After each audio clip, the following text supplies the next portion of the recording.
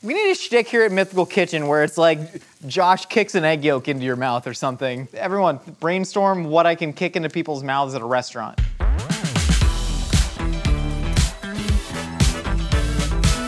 Welcome to Mythical Kitchen, where when you're here, your family, but also I'm loving it. All right, today I'm gonna show you how to make the Olive Garden McMuffin. It's something that probably shouldn't exist, but I really am glad that it does exist insofar as any of this exists, because if we're being real, we're all probably living in a computer simulation. We first made this dish for Will at McMuffin over on GMM. It was referred to as a miraculous encapsulation. I can confirm that that is all true, and what better way to stick it to your machine overlords than to saturate a breakfast sandwich in garlic butter. The machines hate garlic butter. It gets caught in their gears, and then they can't surveil you. We've broken the recipe down into 3 easy steps. You can snag those time codes right there. We also got a full written recipe down in the description. Let's get to McMuffining. All right, we got our resident baker boy in-house, Trevor, not to be confused with Australian rapper Baker Boy again, but he does have a new single out called Ride, and it's a banger. He and I DM'd a little bit. Did you just use my intro to plug some Australian rapper? He's the better baker. He's not just some Australian rapper, he's Baker Boy. He's really incredible. Trevor is an incredibly talented baker. He's the one who made the garlic butter English muffins for the Will at McMuffin episode, so I figured he should teach you how to make these right now. We got a little bit of parsley, we got butter, we got some crushed garlic in there, and we're gonna like baste these as they fry up on the griddle with the garlic butter. You know, I had an Olive Garden breadstick today, I'm not gonna lie to you, and they're very garlicky and very buttery. It's like movie theater butter. It's mystery oil. How much is the most Olive Garden breadsticks you've eaten at one trip to the Olive Garden? I don't know, I couldn't give you a number, but I assume you do have a number since you brought it up. Ask me. How many, 12. Josh? We're gonna just punch these out circles, and we actually do need to let these go through a little bit of a second proof since we punched a lot of that gas out of there. But look at that circle, isn't that lovely. nice? And it's so uniform too. Yeah. Say you want to go into the McDonald's and you want your English muffins fresh for your sandwich. Can you bring your own dough and ask McDonald's if you can use their griddle? I would not recommend that. I don't think you should put that kind of stress on the minimum wage employees at the McDonald's. Okay, we're gonna let these sit. We're gonna cover them up. We're gonna let them go through second proof for about 20 minutes. I'm covering them up. Okay. Trevor, we have been here for 20 minutes. 20 minutes, here they are. We're gonna get a little bit of semolina. Is this hot, Josh? Don't touch it. No, don't touch it. Look, I have a burn scar on me. I was doing a grilling and chilling night and I chilled a little too hard and grilled my hand. Okay, we're just gonna put these on here and let them sit, and they're gonna get really poofy and lovely and crispy on the bottom. This is a really cool technique. Look at us teaching people how to cook. Yeah. You better make this or we're gonna not do any real food anymore. Yeah. And it's just gonna be me and Nicole cooking fancy cat food with Mountain Dew. And I'll be sad. Josh, I have a question. Did you bring me here because you just wanted me to make you English muffins, or did you want to like hang out with me too? Yeah, no, when you're here, your family. Oh, is this the Olive Garden? Yes. Oh, nice. Now, I'm just gonna brush these down with a ton of garlic butter as they continue to heat. Yeah. Fun fact, I'd never made a homemade English muffin before the Will at McMuffin episode. It's not a common thing that people like would make. No, but it was a lot of fun. Trevor, these are freaking awesome. These are gonna be delicious. You got all the flavor of the Olive Garden garlic butter on there. Yeah. But all the circles of a McDonald's. Of the McDonald's. This is really great. Do I get to taste this when you're done, or did you just bring me here to make you English muffins? I can save you like some butter. I'm calling these eggs a la McDonald's a la Matriciana. I mean, these little round egg molds. We're gonna try and do this exactly like McDonald's does, where they kind of like fry their eggs in these little rings. We do that, and then we're gonna make what I'm calling bootleg Amatriciana sauce. Amatrice is a town in Italy, and they got a very delicious sauce that is spicy, tomatoey, it has guanciale in it, and so that's what we're gonna do. We're spraying down the molds, we're trying to get them lubed up a little bit. One thing I do respect about McDonald's, they do crack their eggs fresh in stores, which is hard. Cracking eggs is a difficult task. Ha! Take that, Ronald. Gonna crack those in there, and then I don't wanna run a yolk. I'm trying to do this exactly McDonald's style, so what we're gonna do is I'm gonna take an offset and I'm just gonna pierce the yolk a little bit. That way it should stay nice and hard, just like the yolk in McDonald's. And then now we have our pot heating up for the sauce. I'm gonna drop a little bit of olive oil in there just to kind of get the juices flowing a little bit. This is about to get my juices flowing, if you know what I mean. So we got our bacon into the pot. I'm gonna add some onions directly into that as well. We're just gonna stir this up. We're trying to get the fat rendered out of the bacon. I figured bacon would be a way to sort of like wrap the breakfast theme into this Olive Garden McMuffin. You know where I would eat Olive Garden breakfast? The airport, right before a big crowded flight. I have a theory that farts don't smell on airplanes. Can anyone else verify this? We got some black pepper and we got some red pepper, and I'm gonna take a little salt and I'm gonna just do it like that one schmuck. Are people like still on Salt Bay's side? Do people still, after like 6 years of him doing that, they still get excited about him? We need a shtick here at Mythical Kitchen where it's like Josh kicks an egg yolk into your mouth or something. you know, and then we can open up a whole chain of restaurants about it. Everyone, brainstorm what I can kick into people's mouths at a restaurant. All right, bacon's rendering out. You see, we got some lovely color on those onions. It's smelling all nice and breakfasty in here. So what I'm gonna do is I'm gonna take some tomato puree.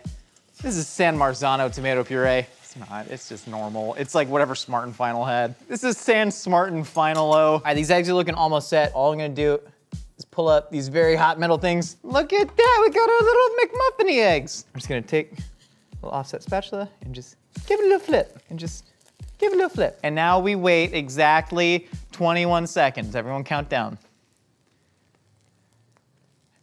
18. All right, great, the eggs are cooked. So, I'm gonna go ahead under there, and then we're just gonna toss the eggs directly in the sauce. What does this step do? I don't know, I didn't have anywhere else to put the eggs. So I'm gonna put them in the sauce. They're gonna kinda hang out there. They're just gonna absorb all that tomatoey flavor, splash up some sauce. I'm gonna grate some parm on there. We're just gonna let that sort of melt into the sauce, get on those eggs, and then we'll save some fresh for later. Eggs are done. Next up, sausage, let's do it.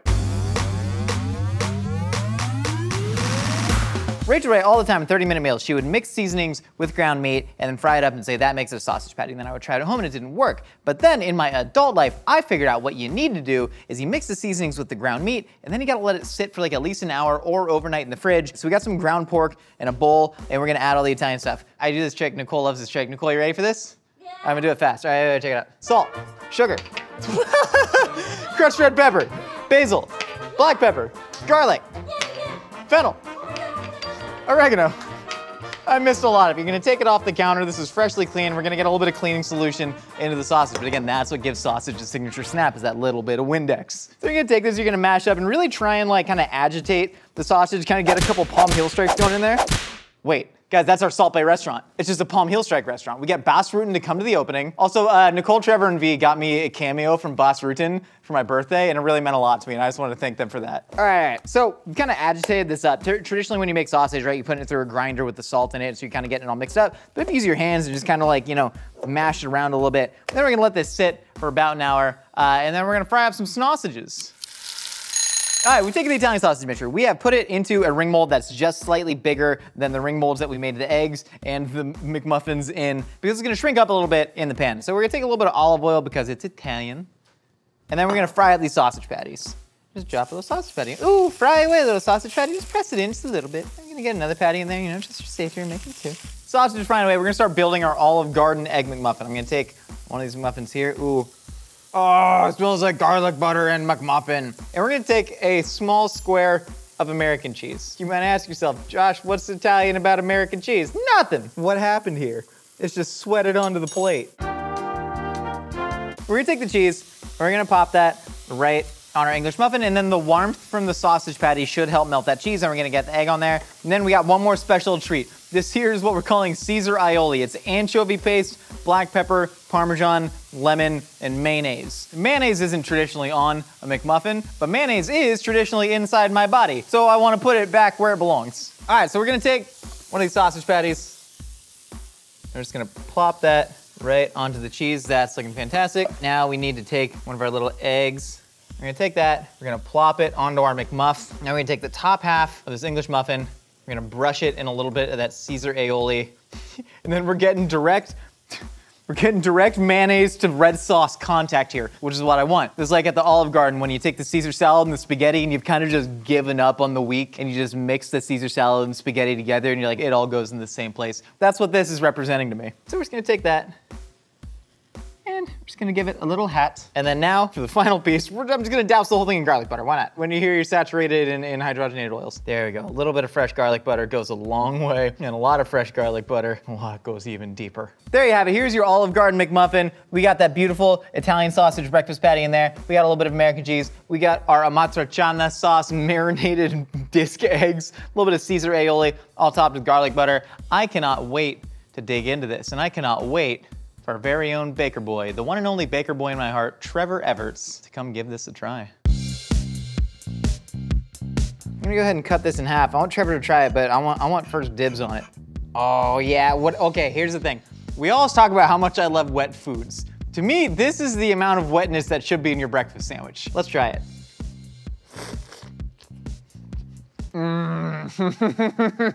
That's freaking good, man. I mean, that's really good. That was incredible, but Trevor, I need you to try this, and we're gonna feed him with our new patented spork glove.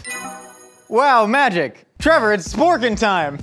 Trevor, are you excited to be fed with the new patented spork glove? That is evil. Well, we thought that the last spork wasn't really good at grabbing foods on the spork camp, so now, hold on, I'm gonna go ahead. You thought this was better? Yeah, Trevor, I'm gonna grab you some of this. Oh my God, stop. Trevor, here. Why is it a white glove? Here, I got you a sandwich. Well, it's white glove because it looks nice. It's symbol for How do purity. you want me to get in there? Well, just any way you can. Just, yeah. Ow, ow. There we go, okay, hold on. Do you want some freshly grated cheese?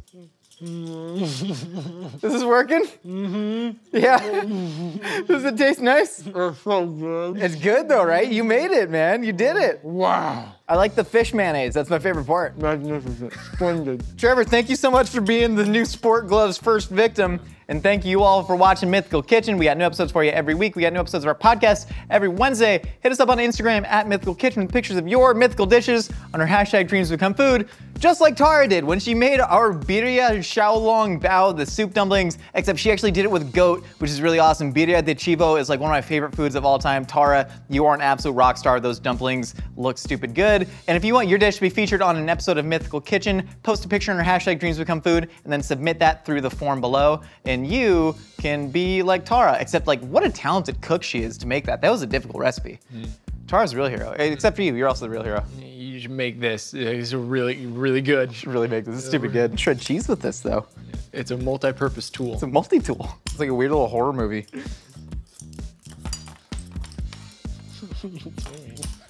Yeah, it's like We'll see you next time. Bye. You can cook up your own feast while wearing the Mythical Kitchen apron. Available now at mythical.com.